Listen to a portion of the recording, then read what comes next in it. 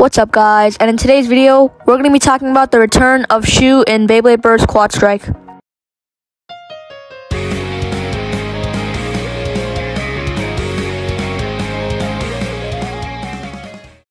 Okay, so basically, in beybladeburst QuadStrike episode 16, at the end, we got a preview for beybladeburst QuadStrike episode 17, and there's a bunch that's going on, so let me explain. So at the end of beybladeburst QuadStrike episode 16, Vault gets a call by SHU, and we don't know what's going on. And when Vault picks up the call, SHU is standing in Pax's elemental lab. This is really weird because Pax is theorized to be the main villain, but we don't know yet. And another weird thing is that when SHU picks up the call, he has a smile on his face.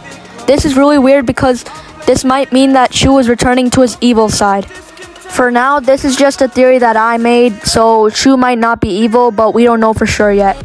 And in this next image, Pax has this really villainous flare in his eyes, so this might mean that Pax is going to reveal that he's the main villain in beybladeburst QuadStrike.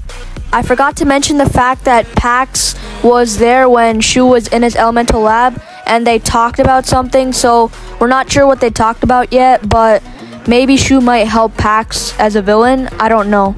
And at the end of beybladeburst QuadStrike episode 16, we get a preview of episode 17, and in episode 17, we learn that Vault and SHU have a battle, and this is an image of their battle. SHU is using his new Bolt Spryzen, and Vault is using his ultimate Valkyrie, so this might be a really close matchup. And in this final image, we get a close-up of Bolt Spryzen and Ultimate Valkyrie in the stadium battling, and there's sparks everywhere. So this is a close matchup, and I'm theorizing that SHU is probably going to win with a burst finish or an over ring out. Thank you guys for watching this video. I really hope you enjoyed the information that I gave out in this video and the theories that I made. And if you did, please like the video and also make sure to subscribe. It really helps me out and more people can find my channel.